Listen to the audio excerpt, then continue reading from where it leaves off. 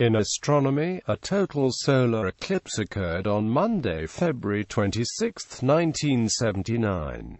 A solar eclipse occurs when the Moon passes between Earth and the Sun, thereby totally or partly obscuring the image of the Sun for a viewer on Earth. A total solar eclipse occurs when the Moon's apparent diameter is larger than the Sun's, blocking all direct sunlight, turning day into darkness. Totality occurs in a narrow path across Earth's surface, with the partial solar eclipse visible over a surrounding region thousands of kilometers wide. The central shadow of the Moon passed through the northwestern U.S. states of Washington, Oregon, Idaho, Montana, the north-central state of North Dakota, parts of the Canadian provinces of Saskatchewan, Manitoba, Ontario, Quebec, and what is now the Canadian territory of Nunavut and Greenland. Visibility. Many visitors travel to the Pacific Northwest to view the eclipse, since it would be the last chance to view a total solar eclipse in the United States for almost 4 decades.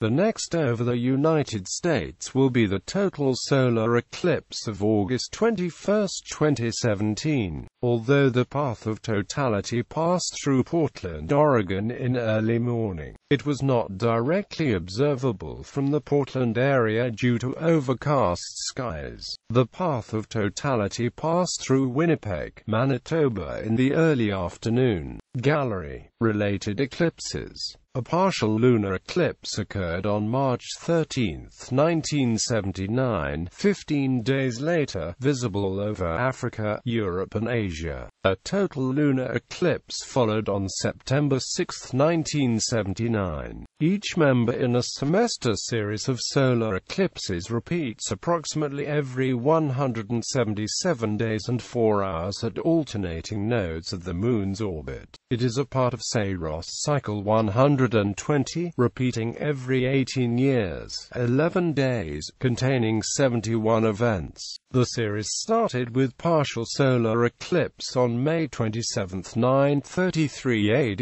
and reached an annular eclipse on August 11, 1059. It was a hybrid event for 3 dates, May 8, 1510, through May 29, 1546, and total eclipses from June 8, 1564, through March 30, 2033. The series ends at member 71 as a partial eclipse on July 7, 2195. The longest duration of totality was 2 minutes 50 seconds on March 9, 1997. Metonic cycle. The Metonic series repeats eclipses every 19 years, lasting about 5 cycles.